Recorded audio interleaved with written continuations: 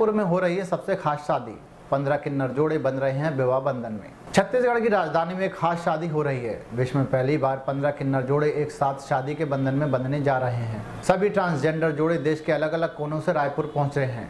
Transgender जोड़ों की यह शादी बिल्कुल ही किसी आम शादी की तरह हो रही है, जिसमें मेहंदी, संगीत, फेरों से लेकर शादी के सभी रीति रिवाज हो रहे हैं। कल शाम ट्रांसजेंडर जोड़ों के लिए संगीत समारोह का भी आयोजन किया गया और आज रायपुर शहर की सड़कों पर बारात भी निकाली गई। शाम करीब 7 बजे किन्नर जोड़े फेरों के बाद शादी के बंधन में बंध जाएंगे। ट्रांसजेंडर समुदाय से आने वाली विद्या राजपूत ने बताया कि देश में पहली बार इस तरह की किन्नर जोड़ों का सामूहिक विवाह किया जा रहा है, जिसे golden book of world record में भी दर्ज किया जा रहा है। इस विवाह का उद्देश्य बताते हुए विद्या ने कहा कि इसके जरिए हम समाज तक ये संदेश देना चाहते हैं कि हम भी समाज का एक हिस्सा हैं।